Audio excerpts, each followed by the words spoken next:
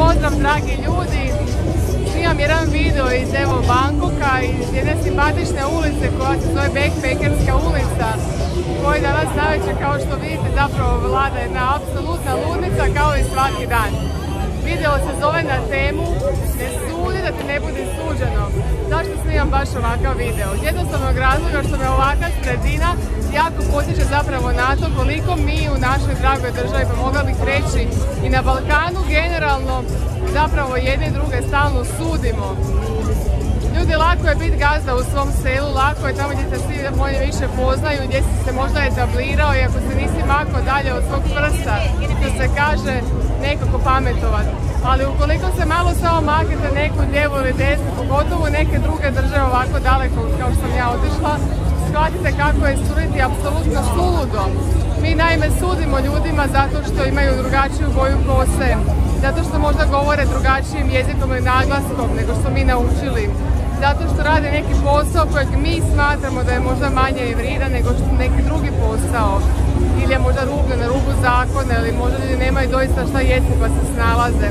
Posebno volimo osvojiti kako se ljudi oblače. Pogledajte malo iza mene ovdje kakav je to kuršus od oblačenja, od čizmi, od kratkih stvari, od košulja, od dimija preko nekih uniformi. Dakle, u ovom svijetu ovdje zapravo svako je nekako pojedinac, milioni turista, niko ne gleda jedan na druga, nekako pogrdno, fascinantno, tamo gdje zemlja osmijeha i tu svi jedni prema drugima pristupaju sa smiješkom. Nema suđenja po tome jesi li kosok ili si ravnook ili imaš crnu boju kože ili nekako si mulat ili si bijelac, svi rade jednako. Pogledajte ove žene iza mene koje i ovakve salone masaža, kakvih ima zapravo na stotine na svakom koraku ovdje u Bangkoku, gdje zapravo masiraju, recimo rade masaže stopala i ostale masaže cijelog tijela za poprilično male novce, ali zapravo ne treba ih šprdati. Da kod nas tako nešto netko otvori radi, onda bi rekli vidi njega, on masira, kakav je i tako dalje. Dakle, apsolutno bi se ljudi ljutili na takve stvari. Čekajte da vam pokažem ovdje nešto, ako vam se malo zavrtilo, ispričavam se. Ne znam koliko ćete vidjeti iza mene, ali čovjek ovdje iza mene zapravo prodaje na štandu tamo iza, vidite, prodaje žohare, prodaje crve, prodaje, ne znam, neke ličinke i takve stvari. Ljudi to najnormalnije jedu, ja nisam probala jer je to naravno frigano, ali i bez obzira na to što je frigano i termički pečeno, to se meni ne sviđa. Ljudi lobiraju ovdje jedni za druge da uđete u neke kafić, da popijete njihovu cugu. Evo, žena se gospođa obukla ovdje u neku indijansku nošnju kako je prodala neke žabice od drveta do slovce. Pokušavaju prodati sve od kukuruza do ne znam ni ja šta god možete smisliti zapravo od, evo opet žohara, crvi i ovakve stvari kao što možete vidjeti ovdje. Čak je to se skupa poprilično povoljno. Dakle, baš je potakla cijela ova situacija i šetnja ovom ludom ulicom da vam kažem da ljudi nemojte suditi drugim ljudima, nemojte biti pakosni, sve što radite sebi radite. Stvarno u ovom smislu vrijedi ona naša narodna koja kaže ko po drugim jamu kopa, sam u nju upada. Mislim da zapravo sudimo ako malo bolje pogledamo onako iz srca, upravo zato što pokušavamo sebe izdići.